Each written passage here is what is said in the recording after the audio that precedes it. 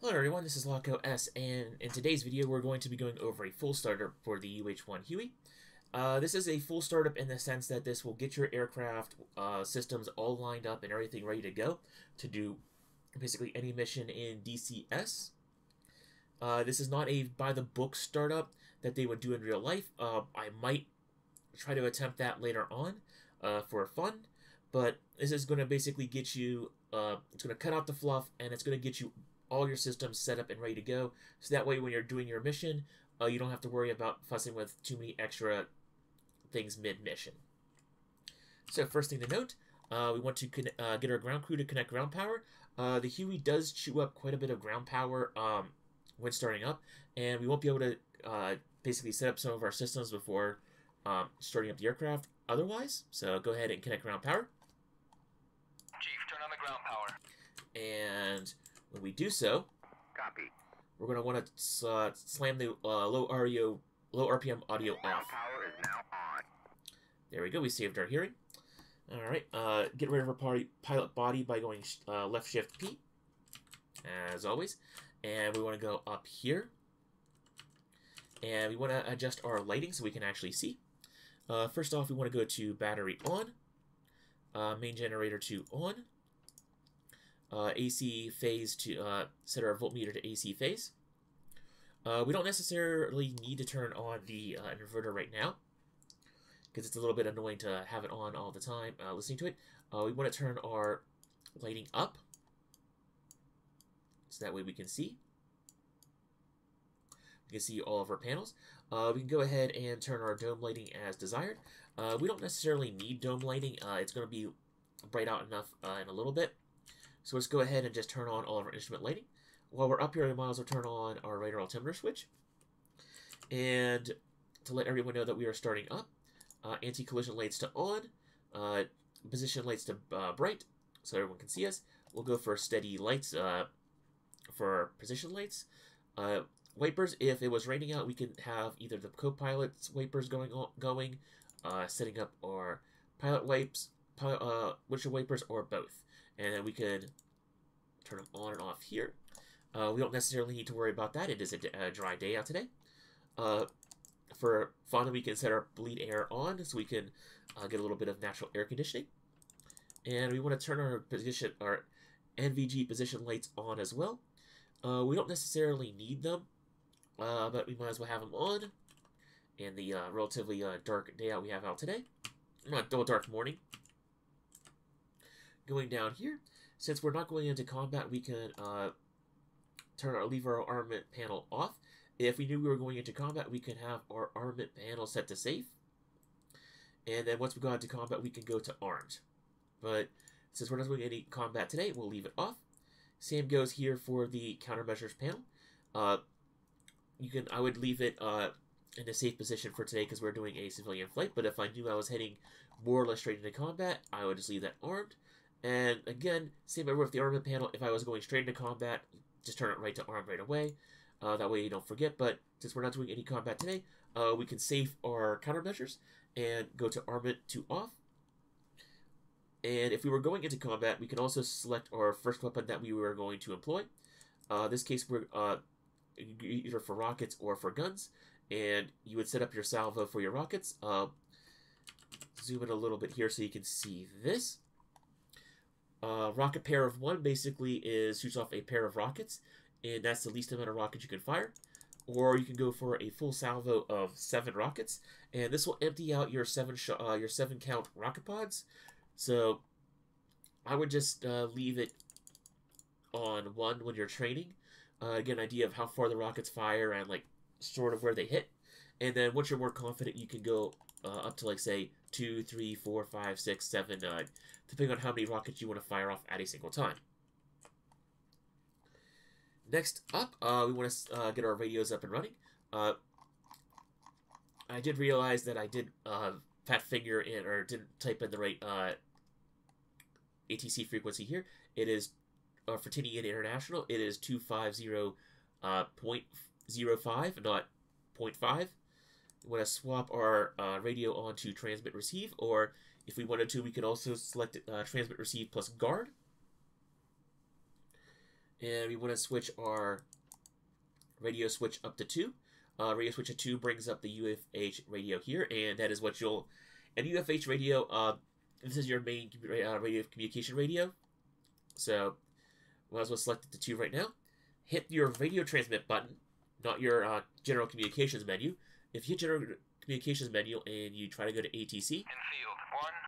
Request startup. Field 1-1. You might not get that. You could also click your radio control panel button, and we'll do that right now. And so we got clearance for starting up, and we'll use our radio button to request clearance later on. I would also select the receiver nav switch to off while we set up our navigation radio. We know we want to. There's someone we want to find on frequency 45 FM frequency modulation of 45 megahertz, and later on in this mission. So we'll set up that navigation radio up here. We'll also want to go down here, and we also know we want to navigate to an ADF beacon in the mission. So we'll go down here and tune to that radio beacon down here. I won't do that in full because it's this tuning button scrolls very slowly. So we'll just say that we're tuned to our ADF frequency there right now. And also we want to turn that ADF frequency on right there. Also, if we were doing VFH, if we knew we had a frequency on VHF, we would set that we would turn on the power right there, and then set the frequency by scrolling on this knob right here. There is actually a ship we want to talk to, so we'll just go ahead and just do that later on for our mission. And we also have a navigation comm panel up here. This is how you activate your ILS beacons. But we just want to leave that off for this mission. But if you need to set it up right now in here. And that'll set up all of your radios. That'll set up all of your radios for navigation and communication. I would generally leave I would plan out most of your comms for the Huey based on presets up here, because it's a little bit easier and faster to switch up presets. So you have to do that, unfortunately, through the mission editor, I believe. I don't know. I don't think there's a way to set it up here in the cockpit. So just keep that in mind. So all of our navigation and radio communication equipment is set up. If we need to switch radios, by the way, during the mission, I'll go over this more in detail later, but this switch right here does it. So, but we're going to leave it in 2 for right now. Go up to the IFF panel. All we have to do is right-click this twice, and that brings up the IFF into normal, which will clear that caution light. And force trim on, hydraulic controls on, get those switch ups. Next up, I believe after that then, for our cold startup, we want to get our inverters up because we're now ready to start our engine. Inverter on the main. Fuel pumps on. That brings up all of that. And there are some minor things we want to take care of here while we're starting up the engine. So we'll go ahead and get the engine starter going. Notice how the panel dims. If we didn't have ground power, this would entirely shut off and we wouldn't be able to start our engines. So there's that going for us. Well, the gas producer is increasing in RPM. We want to make sure our compass is set correctly, and you know it's set correctly when the circle and the X are both on the screen like that, roughly in that area. You're not going to get super precise with this, but you can get fairly close. Our gas producer is at 20, so we can go ahead and start introducing our throttle with the page up key. Let go of the starter at 40. Keep on introducing throttle with the page up key. Verify the compass heading HSI is set correctly with our backup magnetic compass here, and it looks like our HSI is set up correctly. We want to use ADF navigation, so we'll set up our thing to ADF. If we want to have a certain heading bug set up, we can go ahead and select our heading bug like so. ADI looks good. Altimeter is zeroed out to our airfield pressure. If we wanted to set it to a different setting, if we wanted to set it to our sea level, we could go ahead and adjust the pressure, the altimeter as such. But we'll keep it here at sea level for the time being. Well, we'll keep it at airfield pressure altimeter as the time being. That looks good. Time looks good. Marker beacon, we don't need that for this mission, so we can leave that as is, or we can turn it on if we need to. And the most important thing before we take off, we want to set our radar altimeter up.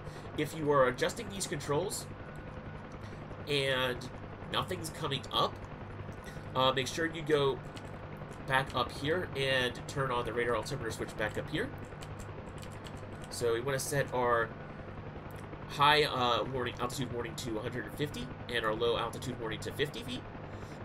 If you want to test, we can hold it in, and it'll showcase that to make sure it's on. So now that the helicopter is started up, we can go to hit communication key, go to ground crew, tell them to disconnect ground power. Chief, turn off the ground power.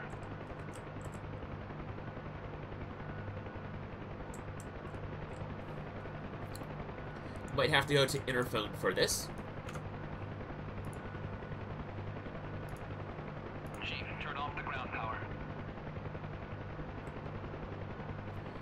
Or do the actual radio button to call them up. Chief, turn off the ground power.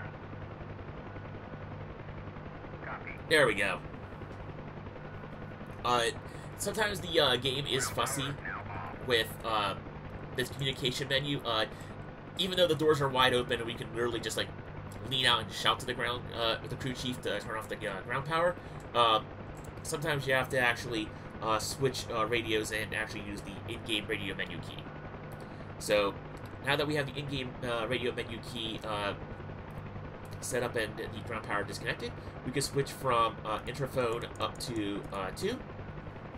So now we switched from interphone, which communicates to our ground crew, to our main radio radio for communication.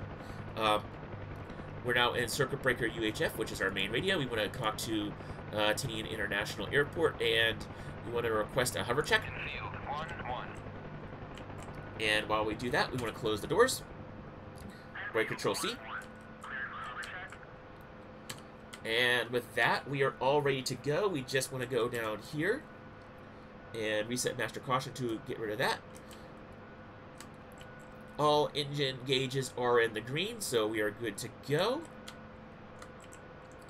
And with that, our Huey is set up and ready for your mission. If you want to enable FM navigation, you can go here down to the net receiver nav switch, turn it on, and that way go ahead and home in on that beacon. I enabled subtitles for this radio beacon, so we can go ahead and set that to home if we want to set up navigate. If we want to home in on a an FM beacon, but that's the full tutorial that will come later. Turn it off to set up to quiet that, and we're all done. So that's your startup in the UH-1 Huey. You can go ahead and take off right now. But I'll do a separate video for taking off in the Huey, as well as navigating and all those other fun things. So until then, this is Loco S, signing out from DCS.